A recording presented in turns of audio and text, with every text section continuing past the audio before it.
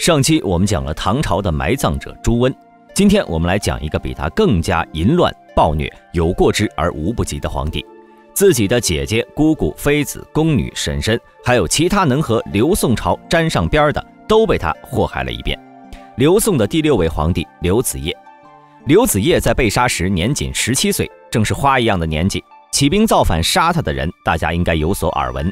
刘子业的叔叔吃了1年猪食的刘裕，刘宋的第8位皇帝，也是刘宋皇帝里面为数不多的有着谥号的皇帝，都能把叔叔送去猪圈了，可见这位刘子业是多么的荒诞。如果喜欢本期视频的话，求观众老爷们点一个小小的赞。这就开始我们本期视频。想要在一个王朝找一堆昏庸暴虐的皇帝的话，首推就是北齐和刘宋。不过呢，在不少人心里，刘宋和北齐的开国皇帝不是一个档次。刘裕的功绩比起高阳高的可不止一点。高阳是靠着自己的父兄留下的基业才登上皇帝的。不过2位皇帝的后代皇帝不少都有一样的嗜好，嗜血和好色，为这2样可谓是奔波一生。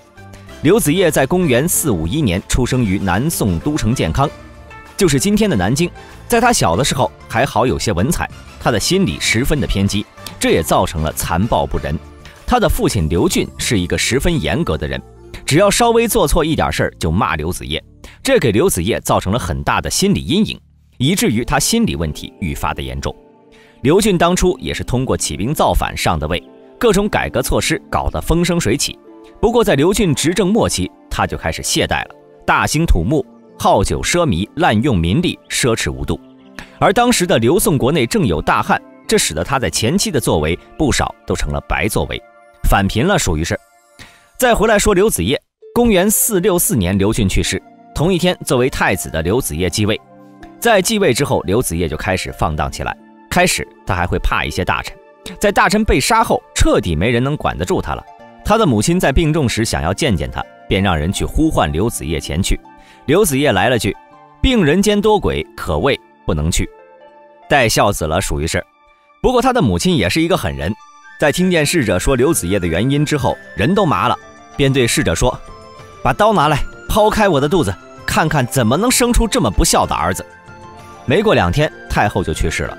刘子业还算有点良心，做了个噩梦，梦见他的母亲来找他索命：“你这么不仁不义，没有一点当皇帝的样子，你的父亲就是做了太多荒唐事，惹怒了鬼神。虽然他儿子多，但是没有一个能够当皇帝。这个皇帝的位子应该还给宋文帝的儿子。”说着就要把刘子业带走，然后刘子业就醒了，拍拍胸口庆幸还好是梦，然后又开始一天美好的生活了。国家大事对于他来说只是他找女人的阻碍，他最喜欢就是在后宫找乐子，经常想些让人不能接受的法子供自己享乐。有次他在后宫玩耍时，突发奇思妙想，让宫女们把衣服全部脱光，相互调戏。这场面啊，是只有在小成本电影中才能看到的吧。刘子业当时是十分的享受，不过也有一些贞烈的宫女不愿顺了刘子业的心愿，这坏了皇帝雅兴的人可是没有什么好结果的，更何况刘子业这么一个残暴的人。随即他就把不顺自己意的宫女杀掉了。在夜里，刘子业在睡梦中梦见一个女子，女子说：“你这么残暴不仁，肯定活不到明年小麦成熟的时候。”第2天，刘子业在宫城里找了个和睡梦中女子极为相似的女的杀掉了。宫女不好过，他的妃子们也不好过。在景和元年11月，刘子业把所有的妃子、公主全都召集出来，一字排开。刘子业便让自己身边的侍从奸淫他们，侍从为了活命只能照办呢。妃子公主为了活命，他们也只能默默地承受，当然也有反抗的。他的叔叔南平王刘硕的妃子张氏誓死不从，刘子业大怒，不过他没有杀死张氏，而是把张氏和南平王的3个儿子杀掉了，杀人诛心了属于是。张氏本人被抽打100鞭，他还经常性的当着自己另外一个叔叔建安王刘秀仁的面，让左右侍臣奸淫刘秀仁的生母杨太妃。这个侍臣有的说是宦官太监，有的不是啊，这里的话应该不是。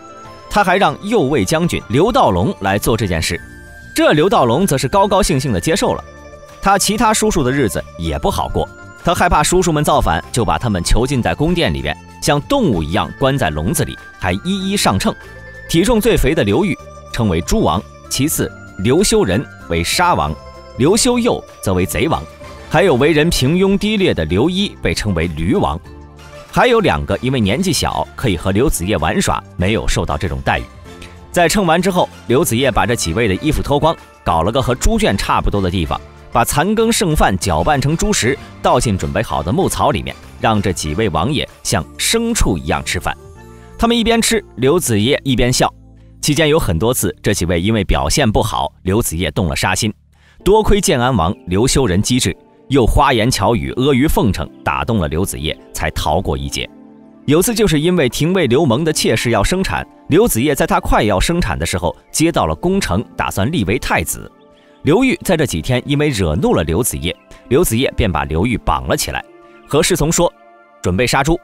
多亏刘秀仁笑着对刘子业说，皇上，猪今天不该死的呀，要等皇太子生下来再把他杀来庆祝。刘子业一听这好，便把刘裕关了起来。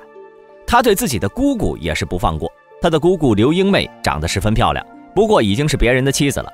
有次刘子业将姑姑招进宫中，看着她的美貌，就和她强行发生了关系，之后就把刘英妹关在了后宫，封为谢贵嫔，对外谎称已经去世了。为了骗过何迈，便杀了一个体型差不多的宫女，并用法子让何迈无法认出尸体，之后就用公主的礼仪办了葬礼。